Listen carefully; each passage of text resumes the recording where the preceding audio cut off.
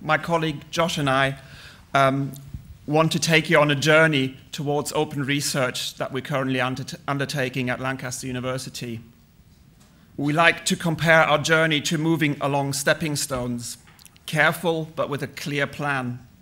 We will introduce 4 important stepping stones: data conversations, our Open Research Café, the key learnings from our recent Open Research Survey, and the next stepping stones that we plan to cross. So Data Conversations was born out of a desire to diversify our research data management service portfolio. Our approach was conventional. We offered training sessions and we provided systems and services to enable RDM best practice across the institution. Now, initially, our approach was policy-driven.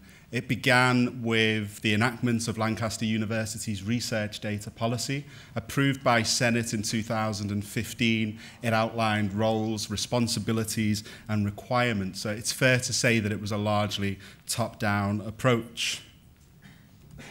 Now, intuitively, we questioned whether a top-down, compliance-driven approach was an effective vehicle to drive us towards instances of RDM best practice. And we indulged our intuition. In 2017, we surveyed around 70 library and information professionals internationally. And we found that the majority considered an engagement-based approach to be more effective, one which communicates the intrinsic value of research data management rather than one that mandates compliance. So with this in mind, we set about transitioning to an approach which essentially leveraged our colleagues' passion for research. So early in 2017, the library launched Lancaster's Data Conversations.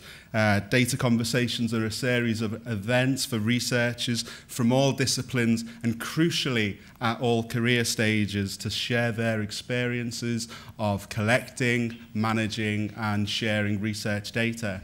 Now, Data Conversations are informal and inclusive events. They're organised, they're advertised, and they're hosted by the library. And they begin with a free lunch for all attendees. Pizza plays a pivotal role in our journey towards a culture of open research. Importantly, sharing this informal lunch creates an open and friendly environment, and it sets the tone for the event. The friendly conversation creates an environment that's conducive towards sparking those interdisciplinary connections.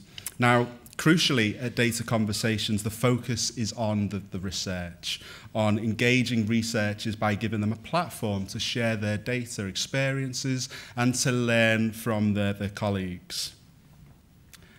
Now, Data Conversations, it's a small stepping stone, but in the context of achieving cultural change, driven by engagement, we believe that it is a meaningful stepping stone. We've welcomed attendees from 23 departments. We've had 237 registrations across 7 events. The last 3 events have sold out, and 711 slices of pizza have been eaten. Now, anecdotally, the initiative has acted as an incubator for interdisciplinary research, and it continues to act as a springboard for other valuable engagement activities. Now, Data Conversations, it continues to gain traction and generate interest, both at Lancaster University and beyond the institution. We've had expressions of interest from colleagues at the University of Luxembourg, at the University of Roskilde, Bangor University, and the University of Reading, to name but a few. And what seems to interest our peers at other institutions about Data Conversations is that it offers a cost-effective, scalable, and reproducible solution for engaging researchers.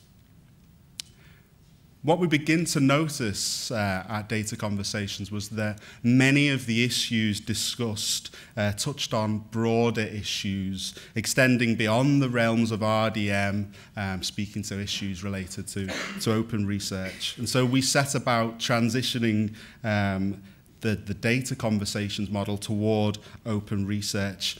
And we took this step in partnership with colleagues from a grassroots group in our psychology department known as PROSPR, which stands for Promoting Open Science Practices. We've heard at a number of sessions over the last 2 days, that there are issues within the sector relating to open research. And I think it's helpful to pause for a moment to look at what open research is. And I think the University of Reading's statement on open research is very helpful in this respect. And it describes open research as a set of principles and practices whose aim is to make the outputs of research freely accessible and usable, thereby to maximize the possibility of public benefit. It's worth commenting before I go on that at Lancaster we employ the discipline agnostic open research rather than open science. But for the purposes of this paper, please regard the two as synonymous. Now, this is a broad church. The European Commission speak of the 8 pillars of open science, encompassing the future of scholarly communications, the European Open Science Cloud, fair data. They are data that are findable, accessible, interoperable, and reusable, of skills, research integrity, rewards, altmetrics, and citizen science. And there are a number of drivers for open research. We'll touch on a few here. There's Plan S, backed by the European Commission and now 14 national funding agencies, which requires researchers who benefit from state funding to publish in compliant open repositories or journals by 2020. There's REF's environment statements, which speaks of institutional policies for enabling open research. And there are funders, including our cordial hosts today, the Wellcome Trust, who increasingly expect and require the outputs and underlying data generated pursuant to their funding to be made freely open and available, or for access restrictions thereof to be reasonably justified.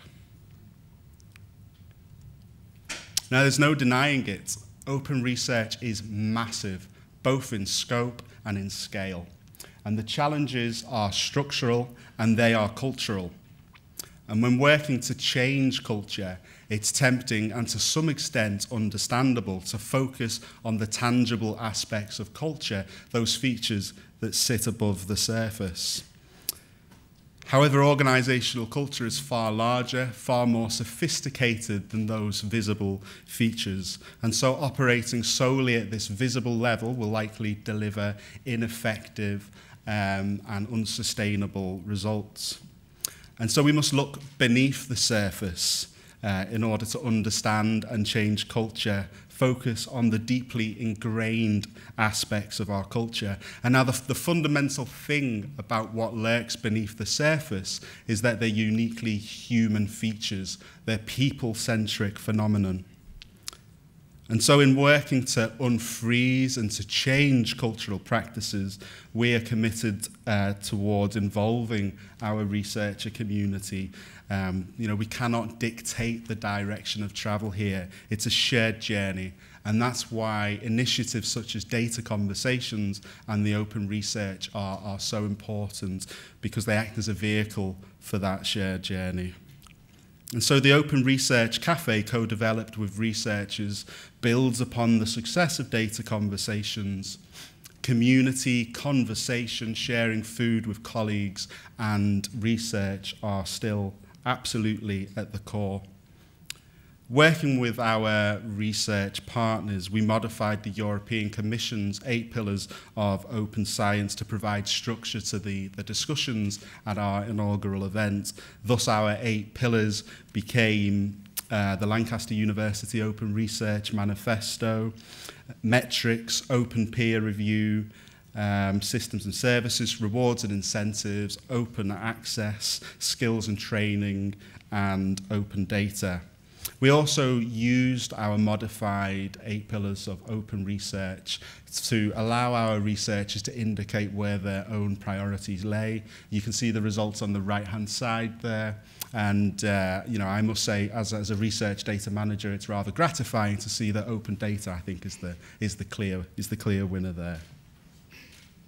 So following on from our inaugural Open Research Café, we resolved to cast the net wider, to undertake to investigate perspectives on open research across the institution. And so we sought ethical approval for an anonymous online survey to be circulated across the university and to conduct a short series of semi-structured interviews with researchers. So who took part in the survey? So it was conducted last month, so in February 2019, and 160 research staff and PhD students participated. So you can see the distribution of the 160 responses here per faculty. So we have 4 faculties at Lancaster in blue, and in orange you can see the percentage of researchers who participated in the particular faculty.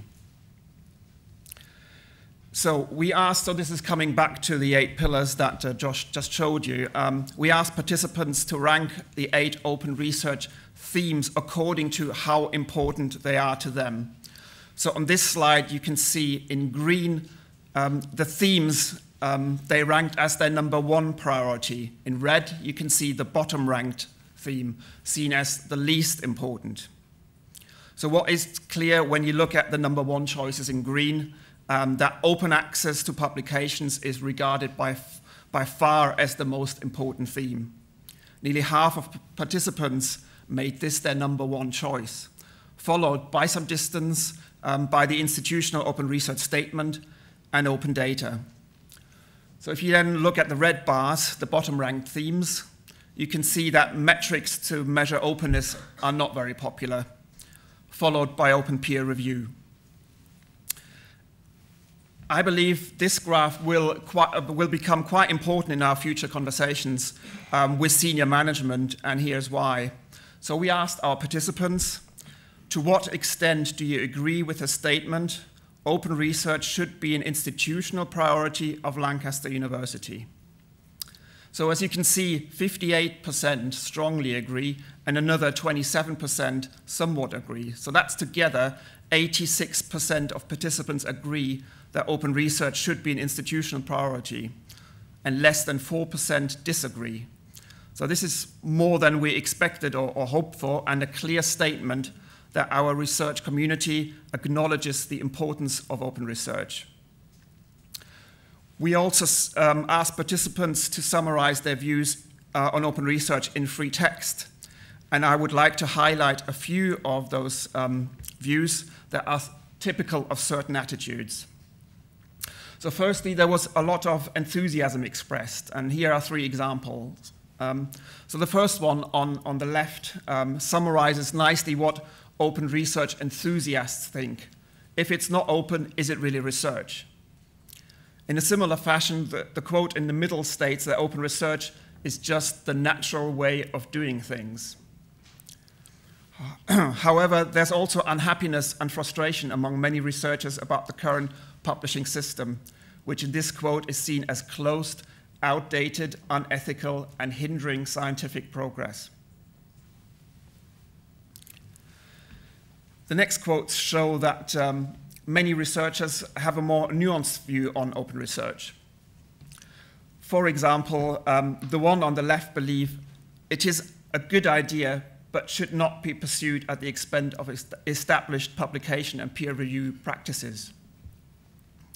Or the middle researcher approves in principle but has many reservations about the manner and speed of implementation. And then the third quote touches on the fact that open research is not widely discussed within the university. Students are not equipped to engage. Some researchers point to differences between academic disciplines and believe that most of the open research agenda relates to sciences and does not include humanities in its thinking. The early career researcher on the right points to missing rewards and incentives.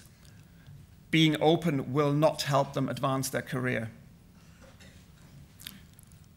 And finally, some researchers are frustrated with all the inputs, metrics, and assessments like the REF that divert them from their research. Others point to the issue of leadership and believe that senior management in our university has the power to change the incentive system and reward researchers for open practices. So our open research investigations demonstrated, we believe, a clear desire to further a culture of open research, but it also revealed a number of legitimate concerns and challenges. So we see the way forward as cultivating a community of open researchers. We aim to create a forum for open research with members from different disciplines and at different career stages who can engage in a meaningful dialogue and continue to identify initiatives that embed openness in practice. I should pause for a minute really and acknowledge that we have not invented this concept. This is an example of a dimension of innovation referred to as horizon scanning, or as Masood might say, of stealing good ideas. And so all credit here to the University of Manchester, and likewise for the spark that lit the data conversations fire to our colleagues at Cambridge University. Openness, collegiality, knowledge sharing and giving due credit are fundamental parts of what we do, and they represent an important part of our journey. We also recognise that ultimately we do need buy-in from senior leadership, not least because we would like a budget, a seed fund to continue to cultivate the growing culture, to develop an open research online presence, to organise and deliver an open research symposium, perhaps to support early career researchers who wish to travel to events where openness plays a central role. Now, we believe in what we are doing. Open research is a concept, it's an ideal which resonates with our own values. We're working to change culture, and that is notoriously challenging, and it takes time. But we'll continue to foster a culture of open research with humility and with perseverance. And we recognise that not every initiative that we undertake will succeed, and failure is okay, and reframe to fail is simply the first attempt in learning. Our journey, we believe, it demonstrates the evolving role that academic libraries can play in developing new services that contribute and support changing practices in research. Now, I'm reminded, and I have been over the last 2 days, of Sconnell's 2017 report mapping the future of academic libraries. And in that context, we operate amidst a nexus of different and evolving trends. We're moving from emphasising collections to services, or at least to collections as one service amongst others. The traditional outside-in role of libraries, of selecting, acquiring and managing externally produced content for an institutional community, remains. But this traditional role is complemented by a growing inside-out role of libraries, of managing internally produced content for sharing beyond the institutional community. And in my mind, the synergies between open research and the growing inside-out role are becoming clearer. Of promoting and enabling openness, curating and managing institutional repositories, and sharing our research outputs beyond the institution with the world without restriction. We're consciously questioning old mantras, and we are building new paradigms. We're providing services and activities across the institution, often at scale. We are partnering, co-working with researchers, professional service partners, other institutions present within the room today, and other external organisations. And we are leading, innovating in new areas. We're persuading key stakeholders of the way forwards. We're contributing towards overall institutional strategy, and we are co-creating and communicating a compelling vision for open research. Now, we believe that our approach is reproducible, it's low cost, it's modular, and it's community driven. There are two essential pieces of advice I would give any colleagues in the room who are interested in pursuing it, and that is be ever mindful of your own institutional culture, and secondly, identify both critical friends and allies who can co-author and advocate for your vision for open research. Now, the final word today goes to one of our researchers who said that open research is of great importance, not least because we are creating increasingly more digital data sets, but also for preservation and sustainability of knowledge. From my point of view, Lancaster needs to make open research one of its priorities. So all that remains is to thank you all for joining us on our journey towards open research, and we keenly await your questions.